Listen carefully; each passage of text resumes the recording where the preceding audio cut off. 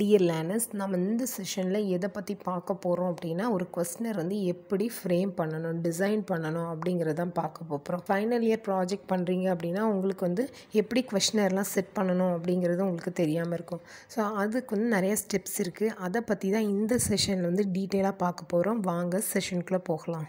ஒரு ரிசர்ச் நம்ம எடுத்துக்கிட்டோம் அப்படின்னா நம்மளுக்கு வந்து டேட்டா கலெக்ஷன் வந்து ஒன் ஆஃப் த ப்ராசஸ். அந்த டேட்டா கலெக்ஷன் வந்து செவரல் மெத்தட்ஸ் இருக்குது. Primary data and secondary data. Primary data collection வந்து டிஃப்ரெண்ட் மெத்தட்ஸ் இருக்குது. அதில் one of the important method வந்து கொஸ்டினர். மோஸ்ட்லி நம்ம ஃபைனல் இயர் ப்ராஜெக்டில் நீங்கள் பார்த்துருப்பீங்க, கொஸ்டினர் வந்து ப்ரிப்பேர் பண்ணுற மாதிரி இருக்கும். ஸோ கொஸ்டினர் அப்படின்னாலே என்னென்னா இட்ஸ் அ ரிசர்ச் இன்ஸ்ட்ருமெண்ட். அதாவது அதில் வந்து நிறைய கொஸ்டின்ஸ் இருக்கும். என்ன பர்பஸ்க்காக இந்த கொஸ்டினர் வந்து ப்ரிப்பேர் பண்ணுறோம் அப்படின்னா, நம்ம வந்து ரெஸ்பாண்டன்ஸ், அதாவது நம்மளுக்கு கூட கஸ்டமர்ஸாக இருக்கலாம், இல்லை எம்ப்ளாயீஸாக இருக்கலாம், அவங்கக்கிட்ட வந்து இன்ஃபர்மேஷன் கேதர் பண்ணுறதுக்காக தான் இந்த கொஸ்டினர் அப்படிங்கிறது யூஸ் பண்ணுறோம். ஸோ கொஸ்டினர் வந்து பொதுவாக நீங்கள் பார்த்தீங்க அப்படின்னா ஃபஸ்ட் ஹேண்ட் இன்ஃபர்மேஷன், அதாவது ஃபஸ்ட் டைமாக ஒரு ரிசர்ச் ப்ராஜெக்ட் நம்ம பண்ண போகிறோம் அப்படின்னா நம்மளுக்கு தகவல் எல்லாமே நம்மளுக்கு தெரியணும் இல்லையா? ஸோ அதை வந்து நம்ம லார்ஜ் ஆடியன்ஸ்லேருந்து கலெக்ட் பண்ணுறதுக்கு தான் இந்த கொஸ்டினர் மெத்தட் வந்து யூஸ் பண்ணுறோம் சர்வேக்கு. அதே மாதிரி இந்த கொஸ்டினர் வந்து எதை பேஸ் பண்ணியிருக்கணும், நம்மளோட ஆட்டிடியூட்ஸ், ஒப்பீனியன்ஸ், எக்ஸ்பீரியன்ஸ், பிஹேவியர், இதெல்லாம் பேஸ் பண்ணி தான் நம்ம வந்து கொஸ்டின்ஸ் வந்து கேட்க முடியும். எந்த அளவுக்கு உங்களுக்கு வந்து கொஸ்டினர் நல்லா நீங்கள் எடுக்கிறீங்களோ அதை பேஸ் பண்ணி தான் உங்களோட குவாலிட்டி ஆஃப் த ரிசர்ச் வந்து இருக்கும். இந்த கொஸ்டினரை வந்து நம்ம ஃப்ரேம் பண்ணணும் அப்படின்னா அதுக்கு வந்து ஸ்டெப்ஸ் இருக்குது. ஃபர்ஸ்ட் ஒன் பார்த்தீங்கன்னா information required, then type of questionnaire to use. Third one பார்த்தீங்கன்னா contents of the individual questions. Fourth one type of questions to use. Fifth one பார்த்தீங்க அப்படின்னா wording of the question. Sixth பாருங்க sequence of the questions. Seventh one form, layout and method of questionnaire reproduction. Eighth one preliminary draft and pre-testing the questionnaire. Final பார்த்தீங்க அப்படின்னா final draft of the questionnaire. These are all the steps involved in the construction of a questionnaire. First step பார்த்தீங்க அப்படின்னா information required. என்ன மாதிரி information வந்து இந்த questionnaire நம்ம draft பண்ணுறதுக்கு தேவைப்படும் அப்படிங்கிறத நம்ம செக் பண்ணணும். ஸோ இதுதான் வந்து நம்மளுக்கு starting point and first step. இதில் நீங்கள் பொறுத்த வரைக்கும் நம்மளுக்கு வந்து உங்களோட ரிசர்ச் அப்ஜெக்டிவ்ஸ் என்ன அப்படிங்கிறத ஒரு நம்ம ப்ராஜெக்ட் பண்ணுற ஒரு ஸ்காலர் வந்து தெரிஞ்சு வச்சுக்கணும். அது போக இந்த ஸ்டடிக்கு என்னென்ன மாதிரி இஷ்யூஸ்லாம் இன்வால்வ் ஆகிருக்கு அப்படின்னு தெரிஞ்சால் மட்டும்தான் உங்களால் வந்து கொஸ்டினர் வந்து கரெக்டாக ப்ரிப்பேர் பண்ண முடியும். ஸோ அப்போது அப்ஜெக்ட் ஆஃப் த ரிசர்ச் உங்களுக்கு தெரிஞ்சிருக்கணும். ஸோ உங்களோட ரிசர்ச் பர்பஸ் என்ன மாதிரி டேட்டா எனக்கு தேவைப்படும், நான் எப்படி அந்த டேட்டா வந்து அனாலிசிஸ் பண்ண போகிறேன் அப்படிங்கிறதெல்லாம் உங்களுக்கு தெரிஞ்சு அதை பேஸ் பண்ணி தான் நீங்கள் கொஸ்டினர் வந்து ரெடி பண்ண முடியும். இது மூலமா நம்ம ஒரு ப்ராஜெக்ட்டுக்கு வந்து என்ன மாதிரி வேரியபிள்ஸ் நம்ம வந்து யூஸ் பண்ண போகிறோம் அப்படிங்கிறதெல்லாம் ஐடென்டிஃபை பண்ணுறது தான் இந்த ஸ்டெப் வந்து யூஸ் ஆகும். செகண்ட் ஸ்டெப் பார்த்தீங்க அப்படின்னா type of questionnaire to use. என்ன மாதிரி கொஸ்டினர் வந்து நம்ம யூஸ் பண்ண போகிறோம். ஸோ டைப் ஆஃப் கொஸ்டினரை பொறுத்த வரைக்கும் நம்மளுக்கு வந்து ஸ்ட்ரக்சர்ட் கொஸ்டினர், அன்ஸ்ட்ரக்சர்ட் கொஸ்டினர், இல்லைனா போத் ஸ்ட்ரக்சர்ட் அண்ட் அன்ஸ்ட்ரக்சர்ட் ரெண்டுமே. அதை வந்து நம்ம செமி ஸ்ட்ரக்சர்ட் கொஸ்டினர்ஸ் அப்படின்னு நம்ம சொல்லலாம். மோஸ்ட்லி ஸ்ட்ரக்சர்ட் கொஸ்டினர்ஸ் தான் ஃபாலோ பண்ணுவோம். ஸ்ட்ரக்சர்ட் கொஸ்டினர் அப்படின்னா என்னென்னா உங்களுக்கு அந்த நேம்லேயே தெரியும், கொஸ்டின்ஸ் எல்லாமே ஸ்ட்ரக்சர்டாக இருக்கும்.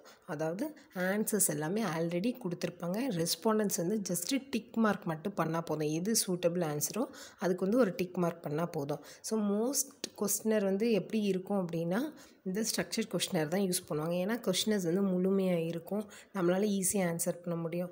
அதுலேயுமே சில இது வந்து நம்ம ஓனாக கொடுக்கணும், ஆன்சர்ஸ் எதுவும் எலாபரேட்டாக நம்ம கொடுக்கணும் அப்படின்னா அதுலேயே அவங்க கொடுத்துருப்பாங்க any other response R specify, அந்த மாதிரி நம்ம கொடுத்துக்கிடலாம். இதனால் என்ன அட்வான்டேஜ் அப்படின்னு பார்த்தீங்க அப்படின்னா நமக்கு வந்து ஆன்சர்ஸ் வந்து கன்சிஸ்டன்சியாக ஒன்று போல் நம்மளுக்கு கிடைக்கிறதுனால நம்மளுக்கு வந்து டேட்டா மேனேஜ்மெண்ட் எல்லாமே ஈஸியாக இருக்கும். அடுத்து பார்த்தோன்னாக்கா அன்ஸ்ட்ரக்சர்ட் கொஸ்டினர். இந்த இதில் வந்து கொஸ்டின்ஸ் எல்லாமே ஓப்பன் எண்டடாக இருக்கும். ஆன்சர்ஸ் வந்து கொடுத்துருக்க மாட்டாங்க, இல்லை ப்ரீ டிட்டர்மைண்ட் ஆன்சர்ஸ் வந்து இருக்கவே இருக்காது. ஸோ ரெஸ்பாண்டன்ஸ் தான் அவர் என்ன நினைக்கிறாரோ அந்த கொஸ்டின்ஸ்க்கு வந்து ஆன்சர் பண்ணுற மாதிரி இருக்கும். என்ன தான் கொஸ்டின்ஸ் வந்து அன்ஸ்ட்ரக்சர்டாக இருந்தாலும் சீக்வன்ஸ் ஆஃப் த கொஸ்டினை வந்து ஃபாலோ பண்ணவே ஆகணும். அந்த சீக்வன்ஸ் வந்து ஆல்ரெடி ப்ரீ டிட்டர்மைண்ட் வந்து ரிசர்ச்சர் வந்து பண்ணி வச்சுருப்பாரு. இப்போ நம்ம டேட்டா அனாலிசிஸ் பண்ண போகிறோம் அப்படின்னா இந்த கொஸ்டினர்ஸ் எல்லாம் கிடைச்சதெல்லாம் நம்ம ரிசர்ச்சர்ஸோ ரெஸ்பாண்டன்ஸோ இருந்து நம்ம வாங்கின எல்லாத்தையுமே நம்ம வந்து என்ன ரிசர்ச்சர் வந்து நோட் டவுன் பண்ணணும். அப்படிங்கிற விஷயம் அவங்களோட ஓன் தாட்ஸ், ஃபீலிங்ஸ் இது எல்லாமே அவங்க வந்து ஃபில் பண்ணியிருப்பாங்க. அப்போது அனாலிசிஸ் பண்ண நேரம் நம்மளுக்கு வந்து கேட்டகரி பண்ணுறதுலாம் கொஞ்சம் கஷ்டமாக இருக்கும். அதுதான் one of the drawback in this type of questionnaire. அடுத்து பார்த்தீங்கன்னா செமி ஸ்ட்ரக்சர்ட் கொஸ்டினர். இந்த கொஸ்டினர் வந்து ஹேவிங் எ மிக்ஸ்ட் அப்ரோச், அதாவது சில கொஸ்டின்ஸ் வந்து ஸ்ட்ரக்சர்டாக இருக்கும், சில வந்து நாட் ஸ்ட்ரக்சர்டாக இருக்கும். ஸோ மிக்சட் அப்ரோச்சாக இருக்கும். இது மூலியமாக ஒரு ரிசர்ச்சர் வந்து ரெஸ்பாண்டன்ஸோட ஒப்பீனியன், ஆட்டிடியூட், ஃபீலிங்ஸ், பெர்செப்ஷன் இது எல்லாமே வந்து நம்ம வந்து எலாபரேட் செப்பரேட்டாக நம்மளுக்கு வந்து கொடுத்துருக்கிறதுனால நம்ம வந்து ஃபர்தர் எக்ஸ்ப்ளோரேஷன் வந்து நம்ம பார்த்துக்கிடலாம். இதே மூலமாக என்ன மாதிரி ட்ரெண்ட்ஸ் பேட்டர்ன்ஸ் இருக்குது அப்படிங்கிறத ஒரு ரிசர்ச்சை வந்து identify பண்ணிக்கிடலாம். These are all the different types of questionnaires.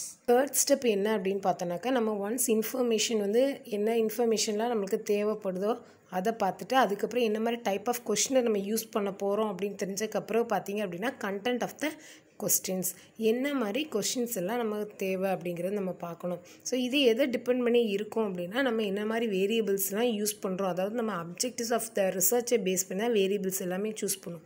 அதை பேஸ் பண்ணி தான் இந்த content of the individual questions வந்து இருக்கும். இந்த கண்டென்ட்டை பொறுத்த வரைக்கும் நம்மளுக்கு வந்து பார்த்திங்க அப்படின்னா இஸ் திஸ் கொஸ்டின் நெசசரி, அதாவது நம்ம வந்து ஒவ்வொரு கொஸ்டின்ஸ் நம்ம ஃப்ரேம் பண்ணுற நேரம் ரிசர்ச்சர் அவரே கேட்டுக்கணும் இந்த கொஸ்டின் வந்து நம்மளுக்கு தேவைதானா, இந்த கொஸ்டின் நம்ம கேட்குறதுனால என்ன மாதிரி ஆன்சர்ஸ் என்ன மாதிரி ரெஸ்பான்ஸ் நமக்கு கிடைக்கும், அதே மாதிரி இந்த கொஸ்டின்ஸ் வந்து நம்ம ஸ்டடிக்கு ரெலவெண்ட்டா அப்படிங்கிறதையும் ஐடென்டிஃபை பண்ணணும். ஃபார் எக்ஸாம்பிள் இப்போ ஒரு ஆண்டர்பிரினர்ஷிப் ரிலேட்டடாக ஒரு ஸ்டடி பண்ணுறீங்க அப்படின்னா அதில் வந்து height, wait, colour, marital status இந்த மாதிரி இதெல்லாமே நம்மளுக்கு தேவையில்லை. ஸோ அப்போ அது ரிலேட்டடாக உள்ள கொஸ்டின்ஸை மட்டும் தான் நம்ம வந்து கேட்கணும். அடுத்தது பார்த்தீங்கன்னா will the respondent be willing to provide information, அதாவது நம்ம ஒரு இன்ஃபர்மேஷன் கேட்குறோம் அப்படின்னா ரெஸ்பாண்டன்ட் வந்து அந்த பர்டிகுலர் கொஸ்டினுக்கு வந்து ரெஸ்பான்ஸ் பண்ணுவாங்களா அப்படிங்கிறதையும் நம்ம ஐடென்டிஃபை பண்ணணும். ஏன்னா சில நேரம் என்ன பண்ணுவாங்க அப்படின்னா சில கொஸ்டின்ஸ் அவங்களுக்கு புரியாமல் இருக்கும், அதனால் அவங்க ரெஸ்பான்ஸ் பண்ண மாட்டாங்க. அதே மாதிரி அவங்களோட அந்த சப்ஜெக்ட் அச்சு வந்து விட்டுருப்பாங்க, அதனால் அவங்களுக்கு ரெஸ்பான்ஸ் பண்ண தெரியாது. சில நேரம் அவங்க ஆன்சர் பண்ண தோணவே தோணாது. அப்போது இது எல்லாமே நம்ம பார்த்து தான் நம்ம ஒரு கொஸ்டினர் வந்து ஃப்ரேம் பண்ணணும். இப்போ சம்டைம்ஸ் நம்ம பர்சனல் லைஃப்பை வந்து கொஸ்டின்ஸ் வந்து நம்ம கேட்டோம்னா நிறைய பேர் ரெஸ்பாண்ட் பண்ண மாட்டாங்க. ஸோ அதனால் அது எல்லாமே நம்ம பர்டிகுலராக பார்த்து தான் கொஸ்டின்ஸ் வந்து நீங்கள் ஃப்ரேம் பண்ணணும். தேர்ட் பார்த்தீங்க அப்படின்னா should the questions be subdivided. இப்போ ஒரு கொஸ்டின் நம்ம எடுத்துக்கிட்டோம்னா அது வந்து சப்டிவைடட் பண்ணலாமா? ஆமாம், பண்ண முடியும். ஏன்னா ஒரு கொஷின் இருக்குது. ஃபார் எக்ஸாம்பிள் இப்போ வந்து ஒரு கம்பெனியோட பெர்ஃபார்மன்ஸை வந்து நம்ம ஸ்டடி பண்ணணும் அப்படின்னா நம்மளால் ஒரே இதில் வந்து உங்கள் கம்பெனி பெர்ஃபார்மன்ஸ் எப்படி இருக்குது அப்படின்னு நம்ம கொஷின் கேட்கலாம். ஆனால் அதை வந்து நீங்கள் சப்டிவைட் பண்ணி கேட்க வாய்ப்பு இருக்குது இல்லையா? இப்போ ஃபைனான்ஷியல் பெர்ஃபார்மன்ஸ் எப்படி இருக்குது, ஆப்ரேஷனல் பெர்ஃபார்மன்ஸ் எப்படி இருக்குது, மேனேஜரல் பெர்ஃபார்மன்ஸ் எப்படி இருக்குது, இந்த மாதிரி பல ஆஸ்பெக்ட்ஸ் வந்து நம்ம ஸ்ப்ளிட் பண்ணி நம்ம கொஷின்ஸை வந்து கேட்க முடியும். ஃபோர்த் ஸ்டெப் பார்த்தீங்க அப்படின்னா type of questions to use. என்ன மாதிரி கொஸ்டின்ஸ் வந்து நம்ம யூஸ் பண்ணலாம் அப்படின்னு பொறுத்த வரைக்கும் நமக்கு டிஃப்ரெண்ட் டைப்ஸ் ஆஃப் கொஸ்டின்ஸ் இருக்கு. ஃபர்ஸ்ட் நீங்க பாத்தீங்கன்னா open ended questions. Open ended கொஸ்டினை பொறுத்த வரைக்கும் ரெஸ்பாண்டன்ஸ் தான் ஆன்சர் பண்ற மாதிரி இருக்கும். இதுல வந்து ஆப்ஷன்ஸ் எதுவுமே நம்ம கொடுத்துருக்க மாட்டோம். ஒரு ரெஸ்பாண்டன்ஸ் அவங்களோட ஓன் வேர்ட்ஸை யூஸ் பண்ணி எழுதுற மாதிரி இருக்கும். இது வந்து அன்ஸ்ட்ரக்சர்ட் கொஸ்டின்ஸ் தான் இருக்கும். எம்ப்ளாயிஸ் வந்து ஃப்ரீயா வந்து அந்த கொஸ்டினுக்கு வந்து ஆன்சர் பண்ற மாதிரி இருக்கும். இதுக்கு எந்த ஆல்டர்னேட்டிவ்ஸும் இருக்காது. For example what is your age, இதில் வந்து பார்த்தீங்க அப்படின்னா எந்த ஆப்ஷன்ஸுமே நம்ம கொடுத்துருக்க மாட்டோம். அவங்க ஏஜை ஃபில் பண்ணுற மாதிரி இருக்கும். Which is your favourite TV serial, my career goal is to, இதெல்லாம் நீங்கள் எழுதுகிற மாதிரி இருக்கும். எந்த ஆப்ஷன்ஸுமே இருக்காது. இதனால் என்ன ஆகும் அப்படின்னா நம்மளுக்கு வந்து coding R categorising the written responses வந்து ஓப்பன் எண்டட் கொஸ்டின் வந்து ரொம்ப எக்ஸ்பென்சிவாக இருக்கும். அதாவது டைமும் அதிகமாகும், ஃபைனான்ஸும் அதிகமாகும். ஸோ இதனால தான் மோஸ்ட்லி நீங்கள் பார்த்தீங்கன்னா கொஸ்டினரை பொறுத்த வரைக்கும் க்ளோஸ்ட் எண்டட் கொஸ்டின்ஸ் தான் யூஸ் பண்ணுவாங்களே தவிர ஓப்பன் எண்டட் வந்து ரொம்ப ரேராக தான் யூஸ் பண்ணியிருப்பாங்க. அடுத்து நீங்கள் பார்த்தீங்கன்னா க்ளோஸ்ட் எண்டட் கொஸ்டின் உங்களுக்கு தெரியும், ஓப்பன் எண்டட்க்கு ஆப்போசிட் தான் க்ளோஸ்ட் எண்டட். இதில் வந்து கொஸ்டின்ஸ் ரெஸ்பான்ஸ் ஃபார்மட்ஸ் எல்லாமே இருக்கும், ஸ்ட்ரக்சர்டாக இருக்கும், டிஃபைன்டாக இருக்கும். ரெஸ்பான்ஸ் வந்து ஜஸ்ட் ஆப்ஷன்ஸை வந்து செலக்ட் பண்ணால் போதும். அடுத்து நீங்கள் பார்த்தீங்கன்னா டைகாட்டமஸ் கொஸ்டின். டைகாட்டமஸ்னால் டைனால உங்களுக்கு தெரியும், டூங்கிறது உங்களுக்கு தெரியும். ஸோ டைகாட்டமஸ் கொஸ்டின் பொதுவாக எப்படி இருக்குன்னா எஸ் அண்ட் நோ கொஸ்டின்ஸ் மாதிரி இருக்கும். அதாவது க்ளோஸ்ட் எண்டட் கொஸ்டினாக தான் இருக்கும். இந்த ஈஸியஸ்ட் டைப் ஆஃப் கொஸ்டின்ஸ் கூட நம்ம சொல்லிக்கலாம். ஈஸியாக நம்ம கோடிங், கேட்டகரைசிங், அனலைஸ் பண்ணுறதுக்கு வந்து ஈஸியாக இருக்கும். ஃபார் எக்ஸாம்பிள் பாருங்கள், are you diabetic, S R no, just நம்ம டிக் அடித்தா போதும். அடுத்து நீங்கள் பார்த்தீங்க அப்படின்னா மல்டிபிள் சாய்ஸ் கொஸ்டின்ஸ். உங்களுக்கு தெரியும் மல்டிபிள் சாய்ஸ் கொஸ்டின்ஸ்னால் இதுவும் க்ளோஸ்ட் எண்டடில் ஒரு டைப் தான். இதில் வந்து ஆப்ஷன்ஸ் வந்து சூஸ் பண்ணுற மாதிரி இருக்கும். ஒரு ஆப்ஷன் சூஸ் பண்ணலாம், மெனி ஆப்ஷன்ஸ். அதனால தான் மல்டிபிள் சாய்ஸ் கொஸ்டின் அப்படின்னு நம்ம சொல்கிறோம். நிறைய லிஸ்ட் ஆஃப் ஆப்ஷன்ஸ் கொடுத்துருப்பாங்க. அதுலேருந்து சிங்கிள் ஆப்ஷனும் எடுத்துக்கலாம், இல்லை நிறைய ஆப்ஷன்ஸும் நம்ம சூஸ் பண்ணுற மாதிரி இருக்கும். ஒரு கொஸ்டினுக்கே நிறைய ஆப்ஷன்ஸ் இருக்கும். அது வந்து நம்ம என்ன சொல்லலாம் அப்படின்னா செக்லிஸ்ட் அப்படின்னு நம்ம சொல்லலாம். For example mention the purpose for which you use your mobile phone. இப்போ பாருங்கள், for incoming purpose, for out going purpose, for incoming and out going purpose, for WhatsApp, for all அப்படின்னு நம்ம இப்படி கொஸ்டின்ஸ் நம்ம கொடுத்தோன்னா சிலவங்க என்ன பண்ணுவாங்க, இன்கமிங் பர்பஸை மட்டும் டிக் பண்ணுவாங்க, இல்லை அவுட் கோயிங் பர்பஸ், இல்லைன்னா எல்லா இதுக்குமே நம்ம வந்து டிக் பண்ணலாம். ஸோ இது வந்து செக்லிஸ்ட் மெத்தட் அப்படின்னு நம்ம சொல்லலாம். Most of the multiple choice question நீங்கள் பார்த்தீங்கன்னா அது வந்து ordinal R interval level of measurement ஸ்கேலை பேஸ் பண்ணி தான் இருக்கும். அடுத்து பார்த்தீங்கன்னா ஸ்கேலிங் கொஸ்டின்ஸ். இந்த இதில் வந்து கொஸ்டின்ஸ் எதை பேஸ் பண்ணி இருக்கும் அப்படின்னா measurement scale. So measurement scale நீங்கள் படிச்சிருப்பீங்க, nominal, ordinal, interval and ratio. இதை பற்றி உங்களுக்கு டீட்டெயில் தெரியும்னா நான் ஒரு வீடியோ போட்டிருக்கிறேன், லிங்க் டிஸ்கிரிப்ஷன் பாக்ஸில் இருக்கும், செக் பண்ணிடுங்க. அதாவது நமக்கு like a type of scale, rank order question, செமெண்டிங் differential scale, இந்த மாதிரி நம்ம டிஃப்ரெண்ட் டைப்ஸ் ஆஃப் ஸ்கேலிங் டெக்னிக்கை யூஸ் பண்ணி கொஸ்டின்ஸ் வந்து செட் பண்ண முடியும். அடுத்து பார்த்தீங்கன்னா pictorial questions. So pictorial questions அப்படின்னா என்னென்னா டயக்ராம்ஸ். அதாவது சிலவங்களுக்கு வந்து ஃபாஸ்ட்டாக அண்டர்ஸ்டாண்ட் பண்ண முடியாது. அந்த மாதிரி பட்சத்தில் நம்ம என்ன பண்ணலாம்னா இமேஜஸ், பிக்சர்ஸ் நம்ம கொடுத்தோம்னா ஈஸியாக வந்து ரெஸ்பாண்ட் வந்து பண்ண முடியும். இதுதான் different types of questions used in the questionnaire. Fifth step பார்த்தீங்க அப்படின்னா வேர்டிங் ஆஃப் த கொஸ்டின்ஸ். இப்போ ஒரு கொஸ்டினை நம்ம செட் பண்ணுறோம் அப்படின்னா வேர்ட்ஸ் வந்து ரொம்ப இம்பார்ட்டன்ட். என்னன்னு பார்த்தீங்கன்னா நம்ம எப்போவுமே சிம்பிள் வேர்ட்ஸ் தான் யூஸ் பண்ணணும். அதாவது டெக்னிக்கல் வேர்ட்ஸ் வந்து எவ்ரிடே யூஸில் இல்லாததெல்லாம் நம்ம அவாய்ட் பண்ணிடணும். சிம்பிள் லாங்குவேஜ் தான் நம்ம யூஸ் பண்ணணும். ஏன்னா வந்து நம்ம கொஸ்டினர் வந்து கலெக்ட் பண்ண முடிச்சுன்னா நிறைய இல்லிட்ரேட் பீப்புள் இருப்பாங்க. அடுத்து பார்த்தீங்கன்னா எல்லாருக்குமே அந்த லாங்குவேஜ் வந்து அண்டர்ஸ்டாண்டபிளாக இருக்கணும். அதே மாதிரி சஜஸ்டிவ் ஆன்சர் வந்து அவாய்ட் பண்ண படிக்கணும். சப்ஜெக்டிவ் ஒரு அப்ஜெக்டிவ் கொஸ்டின்ஸ் வந்து நம்ம வந்து எடுத்துக்கலாம். Multiple choice questions, SR no questions இதெல்லாம் கேட்குறோம்ல, அந்த மாதிரி கொஸ்டின்ஸ் எல்லாமே நம்ம வந்து கேட்டுக்கலாம். அடுத்து பார்த்தீங்கன்னா அவாய்டிங் ஆம்பிகியூட்டி. அதாவது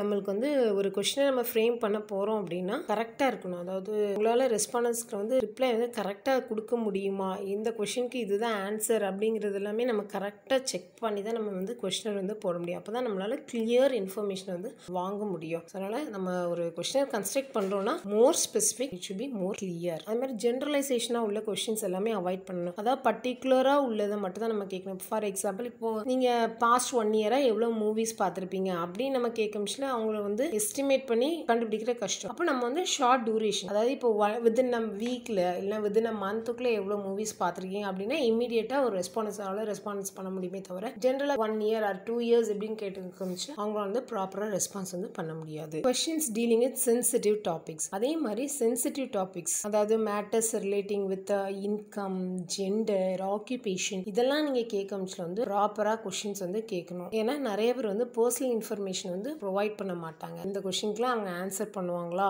அப்படிங்கிறதெல்லாம் பொறுத்து தான் நீங்கள் வந்து ஒரு கொஸ்டின் வந்து கொஸ்டினரில் வந்து கொஸ்டின்ஸ் வந்து போடணும். 6th ஸ்டெப் பார்த்தீங்க அப்படின்னா சீக்வன்ஸ் ஆஃப் த கொஸ்டின்ஸ். ஒரு கொஸ்டின் நம்ம கேட்குறோம் அப்படின்னா அதுக்கு வந்து ஆர்டர் வந்து கரெக்டாக இருக்கணும். Order of framing question is also important. ஏன்னா சீக்வன்ஸ் வந்து லாஜிக்கலாக இருக்கணும். அதே மாதிரி கொஸ்டின்ஸ் வந்து நம்ம வந்து ஒரு ஆர்டராக கேட்கமிச்சில் மட்டும் தான் ரெஸ்பாண்டன்ஸ் வந்து கரெக்டாக ஆன்சர் பண்ணுவாங்களே தவிர டிஸ்ஆர்டர்லி சீக்வன்ஸ் இருந்துச்சு அப்படின்னா ரெஸ்பாண்டன்ட்டோட மைண்ட் வந்து டிஸ்டர்ப் பண்ணுறதுக்கு சான்சஸ் வந்து அதிகமாக இருக்கும். இப்போ நம்ம கொஸ்டின்ஸ் வந்து சிம்பிளாக கேட்கமிச்சில் தான் அந்த ரெஸ்பாண்டன்ஸ் வந்து கான்ஃபிடென்ஸோட ஆன்சர் வந்து பண்ண முடியும். தென் கேட்குற கொஸ்டின்ஸ் எல்லாமே லாஜிக்கல் ஆர்டரில் இருக்கணும். அது மாதிரி யூஸ் சிம்பிள் லாங்குவேஜ், தென் avoid negative questions. 7th step பார்த்தீங்க அப்படின்னா form, layout and method of questionnaire reproduction.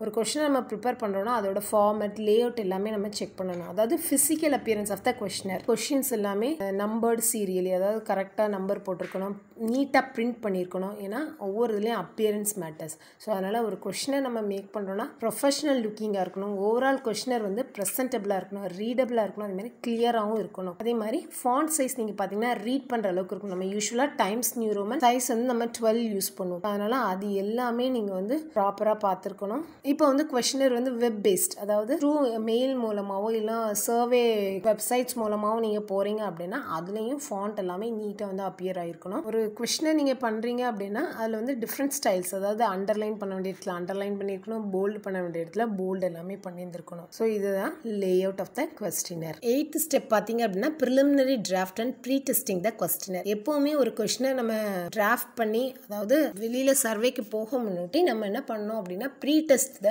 Questionnaire. அதாவது அதுக்கு பேர் என்ன அப்படின்னா பைலட் டெஸ்ட் அப்படின்னு சொல்லுவோம், பைலட் ஸ்டடி அப்படின்னு கூட சொல்லுவோம். அதாவது preliminary test of your questionnaire. So pilot survey வந்து it's a replica and ரிஹார்சல் of the main survey. Main சர்வேயோட replica தான் இந்த பைலட் ஸ்டடி அப்படின்னு நம்ம சொல்லுவோம். எதுக்காக இந்த ப்ரீ டெஸ்டிங் பண்ணுறோம் அப்படின்னா நம்ம கொஸ்டின்ஸ் எல்லாமே கரெக்டான வேர்ட்லலாம் யூஸ் பண்ணியிருக்கோமா, அப்போ தான் நம்மளால் வந்து டிசைர்ட் ரிசல்ட்ஸ் வந்து அச்சீவ் பண்ண முடியும்.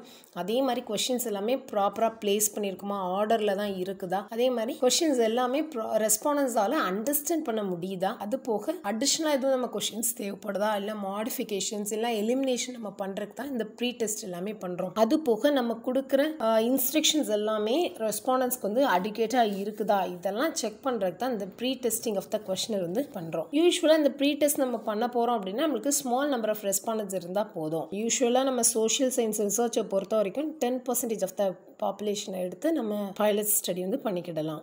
லாஸ்ட் ஸ்டெப் பார்த்தீங்க அப்படின்னா final draft of the questionnaire. So நம்ம பைலட் ஸ்டடிலாம் முடிச்சதுக்கப்புறம் ஏதாவது மிஸ்டேக் எதுவும் இருந்துச்சு அப்படின்னா அதை கரெக்ட் பண்ணி அந்த டிராஃப்ட் வந்து ரிவைஸ் பண்ணிக்கிடலாம்.